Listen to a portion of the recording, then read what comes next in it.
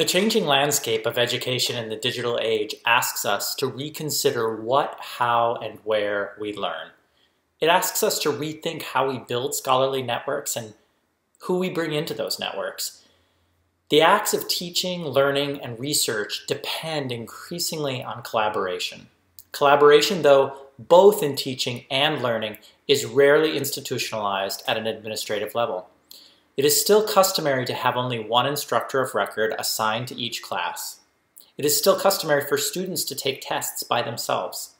This practice obscures and discourages the collaborative work of colleagues, teaching assistants, and students.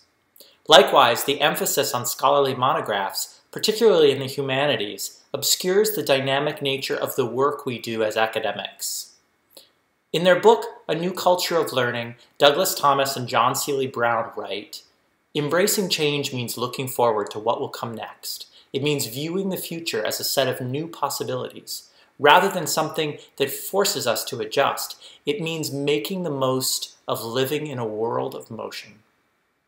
Thomas and Brown offer a useful exploration of the notion of a collective, which they contrast with the notion of a community. For Thomas and Brown, communities are built around a sense of belonging, whereas collectives are built around participation. Collectives are content-neutral platforms, with facilitating peer-to-peer learning as their reason for existing.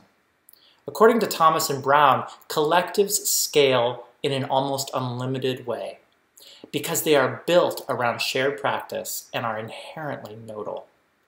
Hybrid Pedagogy, the journal I helped launch in January 2012, resists totalizing definitions of its mission and audience, working instead to methodically reveal itself and its function over time through the contributions of its community. Our proposed audience for Hybrid Pedagogy is vast. Educational technologists, higher ed faculty and adjuncts, K-12 teachers, the alt-ac community, digital humanists, the open education community, online instructors, on-ground instructors, student services, and students. We recognize that it is almost impossibly ambitious for us to build a space equally for each of these groups, especially without the work devolving into general interest vagaries. However, we need all these groups in the conversation because the conversation doesn't have the right shape or context when any strand of this audience is excluded. Pedagogy starts with learning as its center, not students or teachers. It is a conversation we have from whatever place we occupy in the collaboration, and ideally that place is always shifting. Teachers must be vulnerable to perform as learners, and our classrooms must become sites of intrinsic motivation, networked learning, and critical practice.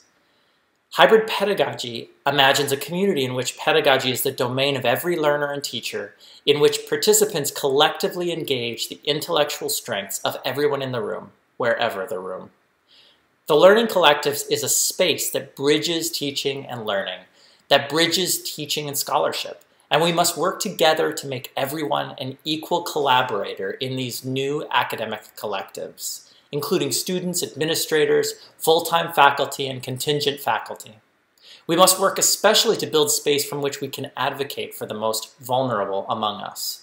We need to gather together in number so our pedagogies, politics, and scholarly work can be safely laid bare.